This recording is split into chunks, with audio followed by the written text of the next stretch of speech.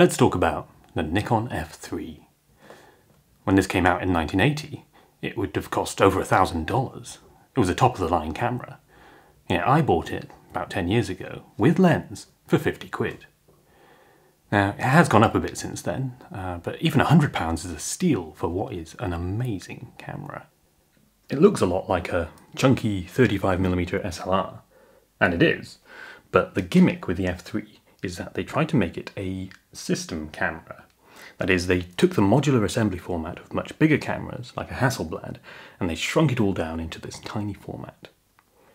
Is it useful for photography? Not really. I love how much control you have, but it's exceedingly rare that I feel the need to, say, hot swap my focus screen out in the field. However, if you want to learn about cameras and how they work, the F3 is perfect. The whole point of an SLR is that what you see through the viewfinder is, as close as possible, exactly what ends up on the film. Now, in the age of digital cameras with live view, that might not seem like a big deal, but in film photography, it was everything. Cameras like this rangefinder simply have the lens in front of the film with shutter in between, but you'll never know exactly what's going to end up on the film. In order to frame a picture, you have a separate viewfinder, which is fine, but you'll always have some parallax error between them. And then to get your picture in focus, well, that's why you have the rangefinder mechanism.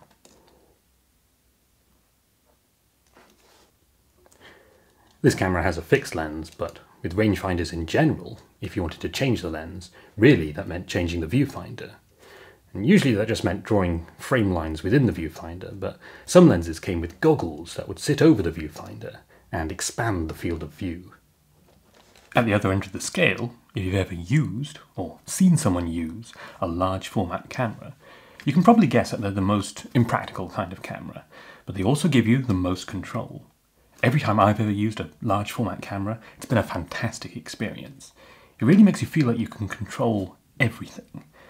With large format cameras, you always know exactly what will end up on the film because you set up your shot with a ground glass. You take the back of the camera off and you mount a ground glass where the film would be. It's just a piece of glass with a texture on it that scatters light. You lock the shutter open, the image is projected onto the ground glass, and you get a real-time preview of what the photo will be. It's very dim, which is why you need the hood to block out other light. But once you've got your image framed and in focus, you can then close the shutter, remove the ground glass, mount the film back, double check the shutter really is closed, then remove the dark slide in front of the film, and then finally you can expose your picture. If you do everything right, the picture matches the preview exactly.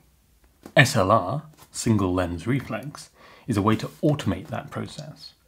Instead of hot swapping the ground glass and the film, they're both fixed in place with a mirror behind the lens that redirects the light. When you take a picture, the mirror moves. So now we're clear on how an SLR works, let's take a look at how the F3 does it. Let's start by removing the back. This is normally how you'd load the film. The back on the F3 is fully removable,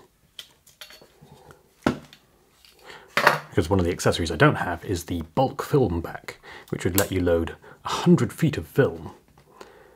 The film is pulled across these rails, and it's held in place by the pressure plate here. The horizontal focal plane shutter is made of titanium foil, and the wind-on lever both cocks the shutter and advances the film with the sprockets.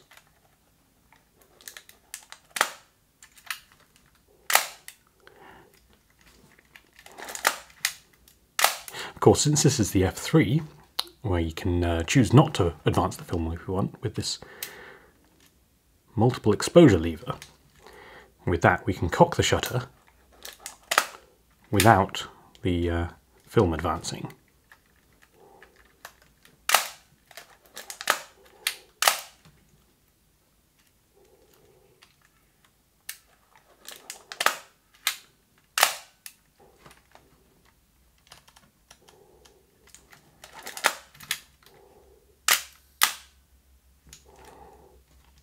If we had the motor drive accessory, it would connect on the base here and there, which would just drive the wind-on lever for us. The viewfinder is a pentaprism, and underneath it is the focusing screen. And we can see on that focusing screen exactly what the camera sees. All the pentaprism does is reflect that image in such a way that it's the right way up when viewed from this direction. If you just put a mirror there, it would be upside down. The viewfinder has a built-in shutter. And this is specifically for if you're using a self-timer or cable release in direct sunlight. Normally your face is in the way, but if direct sunlight goes into the viewfinder, well, it's not going to affect the image, but it might affect the metering. So if that's a concern, you just click this down. Even a modern DSLR has something similar.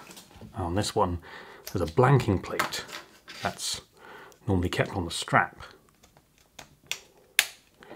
And that serves the same purpose. It's not quite as swish as the F3 solution though.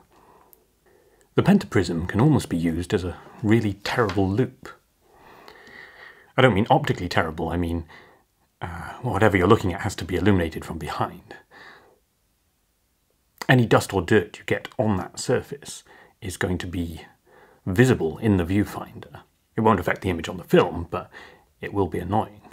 Same as if you get any dust or dirt on the focusing screen. In comparison, any dust or dirt you get on the lens, well, that will affect the image, but it'll be so out of focus that the effect is extremely minor. Okay, the exception to that is bokeh. If you are focusing close and you have points of light in the background, these become what are called the circle of confusion. And if you think about the optics, each of those circles is, in effect, an image of the aperture of the lens. So any dust or dirt on the lens will directly show up there. I have another viewfinder here. This is the waist level finder. And I like this one because there's virtually no optics in it.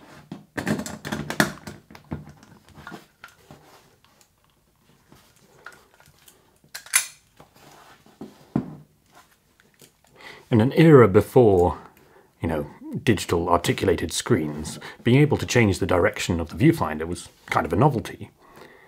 As I say, there's no optics in it, but if you do want to hold it up to your eye, it does have this little pop-out close-up lens.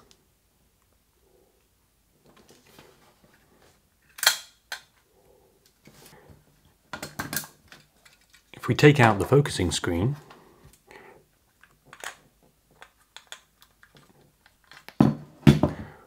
we can see that it is just a ground glass. And the bit in the middle is the split prism, which is to aid with focusing.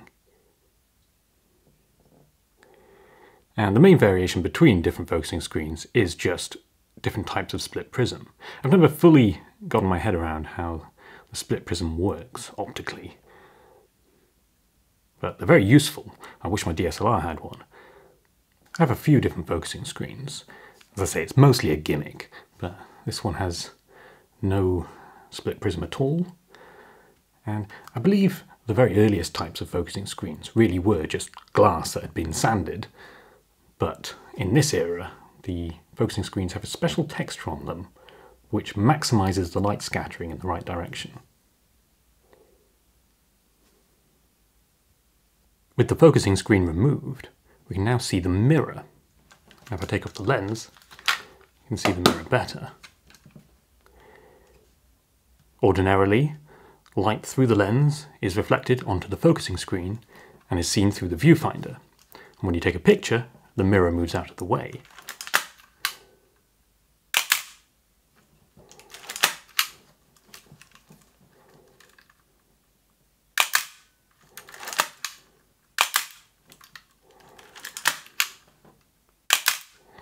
And that's the main idea of an SLR.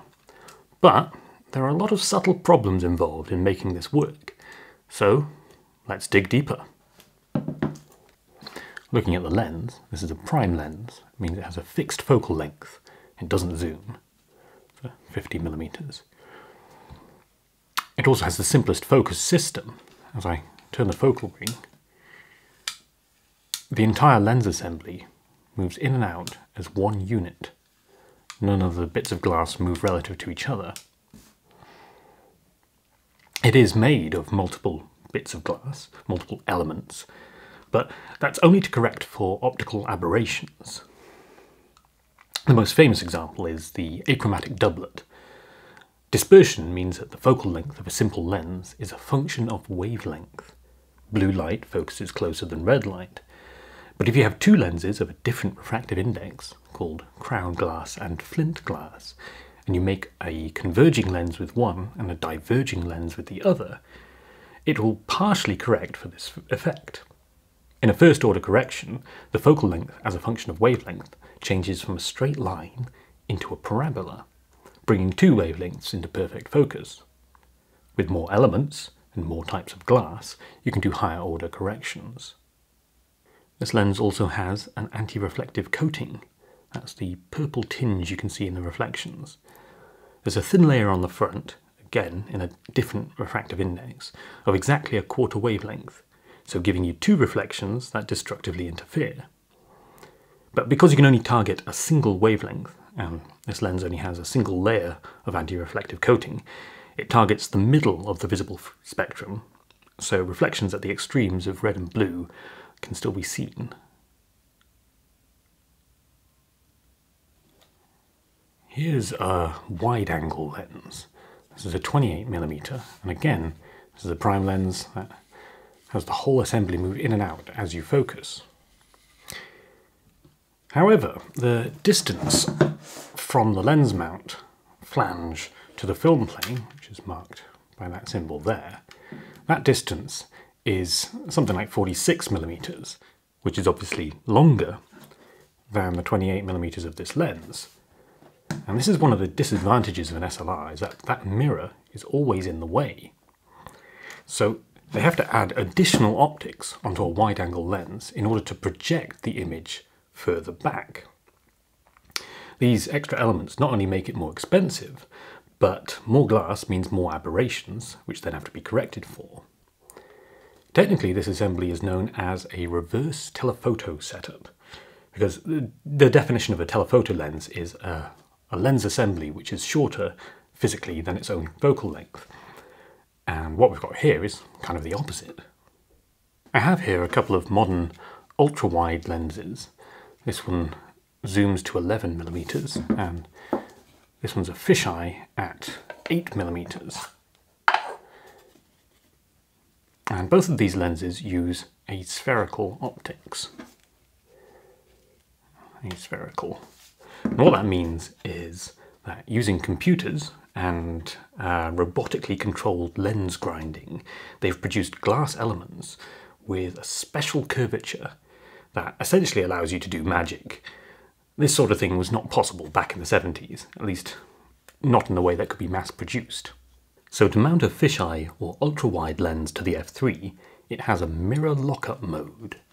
Using this lever, we can lock the mirror up, and now you can mount a lens to it, which protrudes right into the camera body, right up the shutter if it needs to. The viewfinder doesn't work in this mode, but if you're shooting a fisheye, the viewfinder isn't that important anyway. With the mirror locked up, we can now see the shutter from this side.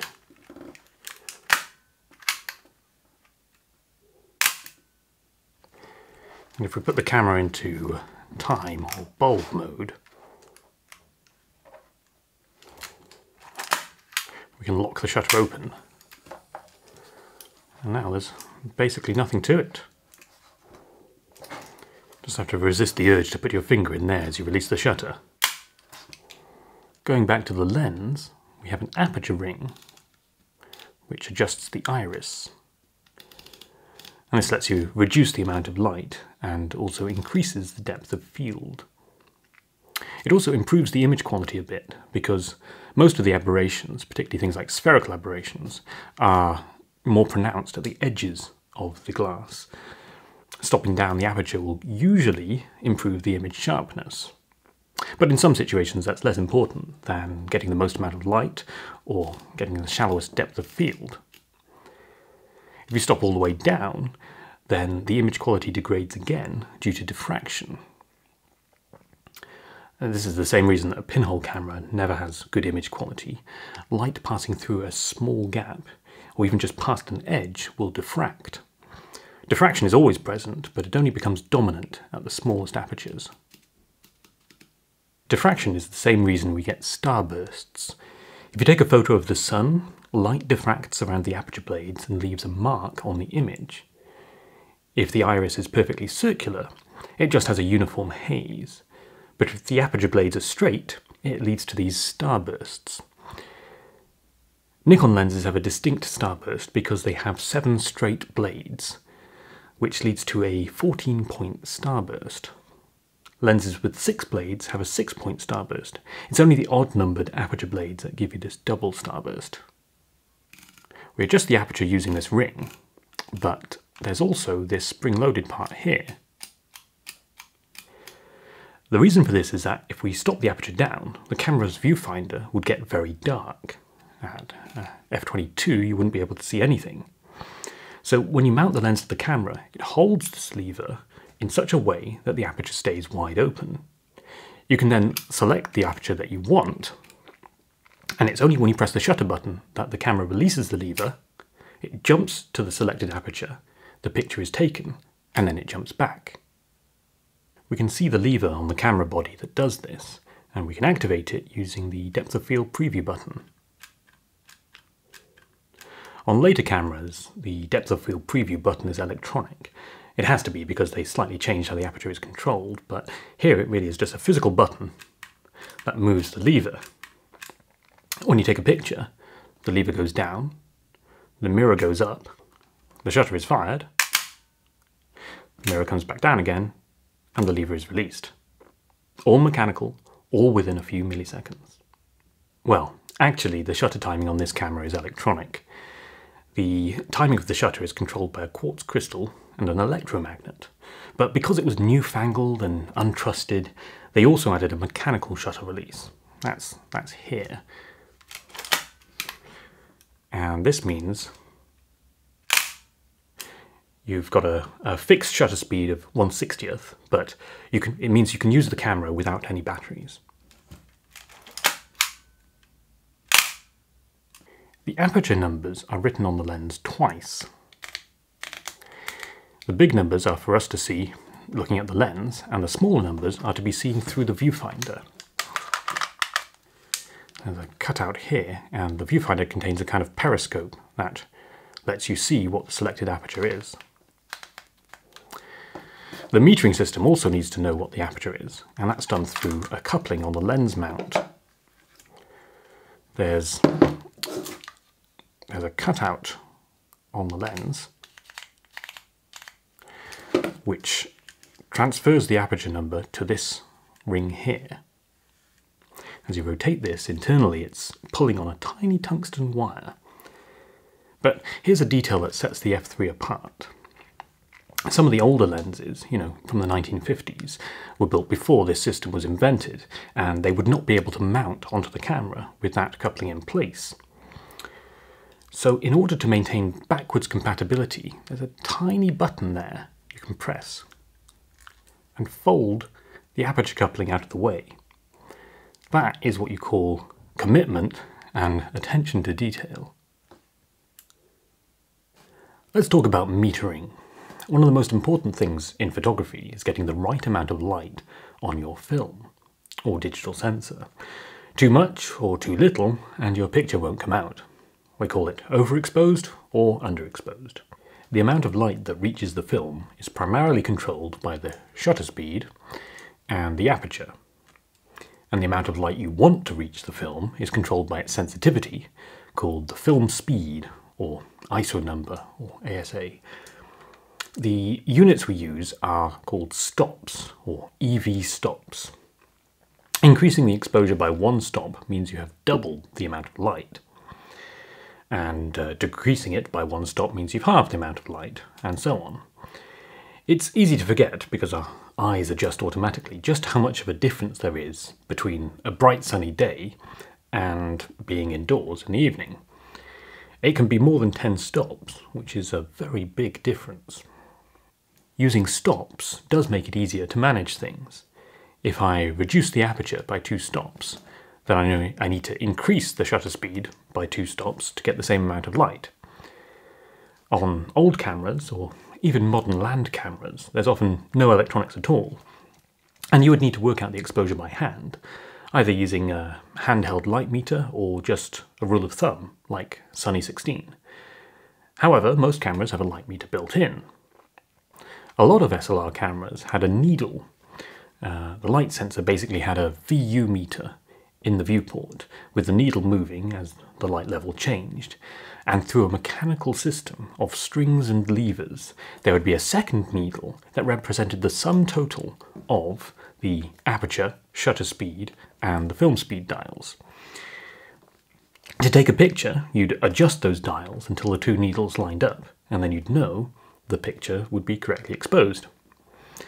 But the F3 doesn't have needles. The big green capital A means aperture priority automatic exposure. I set the film speed dial, and I choose the aperture, and the camera automatically selects the shutter speed to give the correct exposure. In the viewfinder, there's this very early LCD display of what the shutter speed will be. The next question is, how does the F3 measure the light level? Some cheap cameras would have a selenium light sensor on the body. The Olympus has something like that. The light sensor is there. And kind of hilariously, as I rotate the shutter speed dial, it exposes more of the light sensor. But that's a bad solution because it's not measuring the light that's going through the lens. Some SLR cameras had light sensors mounted onto the pentaprism. And I'm not sure what the compromises were there exactly, but the F3 certainly isn't doing that. There's no electronics in the pentaprism here. The F3 offers center-weighted metering with exposure lock. The exposure lock button is here, and the way you'd use it is you'd point the camera at the subject, hold the exposure lock button, and then you can frame the picture, potentially with the subject off-center, and still get it exposed correctly. The trick to this center-weighted metering is that the mirror is not all that it seems. If you look carefully at the mirror, you can see there's a kind of keyhole-shaped pattern on it, and that area is half silvered. If we lift the mirror slowly, you can see there is a second mirror just behind it.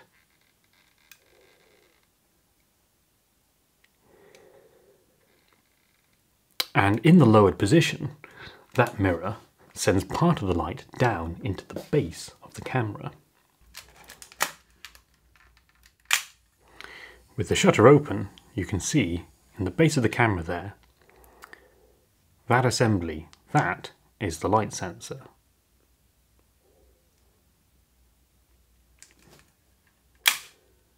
This arrangement is still used even on modern DSLRs. You can't see it so easily, but if I lift the mirror with my finger, don't try this at home, you can see there is a second mirror behind it. And that mirror sends part of the light into the base. And in the base is not just a series of light sensors for the matrix metering, but also the phase detect autofocus system. Up until the last few years, this was the really big selling point of a DSLR. The fact that the autofocus was decoupled from the image sensor meant you could have a really good autofocus that was just impossible on the early mirrorless and compact cameras. We have since invented on-image sensor phase detect autofocus. This Sony camera has it, and I have no idea how it works, but it is awesome. And in a way, it's the final nail in the coffin for the SLR. But back to the F3. That sensor in the base also enables one of the most ridiculous features of all: TTL OTF flash metering. Flash photography is difficult to get right.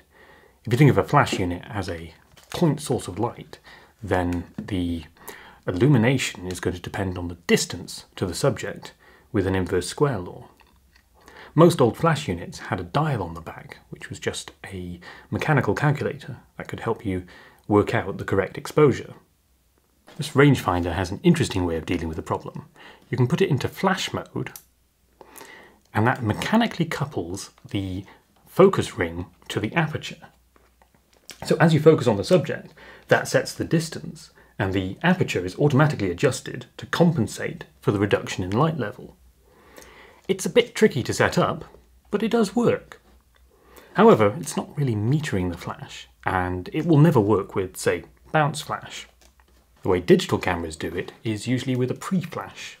When you take a picture, it has two flashes. The first one is used just to measure the light levels, and then the second flash is fired after the shutter is opened, with the brightness adjusted based on the first measurement. It mostly works, but the double flash can be annoying. On my camera, I've set up one of the buttons to be flash exposure lock, which manually triggers the pre-flash in advance of taking the picture. But the F3 doesn't do either of these things. Instead, it does a true measurement of the flash exposure, even with the flash off-axis or pointed at the ceiling. I have here a flash unit which I got new old stock for an incredibly low price, mostly because it has the stupid proprietary flash shoe that only fits the F3.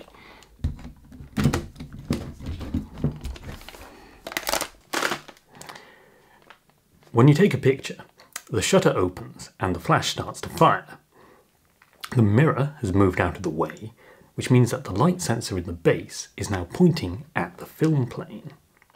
The light entering the camera hits the film, and a portion of it is reflected, scattered by the film itself, and some of that hits the light sensor. There's a capacitor that integrates the reading, and when it reaches the correct exposure, it sends a signal to quench the flash bulb. TTL OTF means through the lens, off the film flash metering. It's ridiculous, I say. Ridiculous. I think that's about all I can fit into this video. There are other accessories I don't have, such as the motor drive, which lets you take pictures at some crazy high frame rate. There's also a microscope viewfinder that lets you focus with incredible accuracy. I love this camera so much. In fact, I have two of them. Despite the fact that the Nikon F3 has a reputation for being a good substitute for a hammer, this first one got damaged, and the cost of repairing it was more than just the cost of a new F3. I love the wear patterns, showing the brass. I wish cameras today were made of brass. And it's crazy to think that all this was designed with pen and paper, no computers. When I tried to repair it, I found the service manual, and there's an exploded diagram in there. I liked it so much, I printed it out as a poster and put it on my wall. Something I haven't talked about is the chemistry of film photography. It's very satisfying to develop your own film, both in a darkroom and in your kitchen sink. It's especially satisfying to use an enlarger to do big prints. And the way it works is fascinating, particularly colour film, which I have developed in a darkroom. You have to carefully control the temperature. Or even more interesting is colour slide film, like Velvia, where you end up with a full colour positive image on the film. I suppose the ultimate progression is Polaroid instant film, where you end up with a full colour positive image developed on the spot. The engineering that went into making that happen is non-trivial. To conclude, the F3 is an amazing camera, and let's finish off with some high-speed footage of SLR camera shutters firing.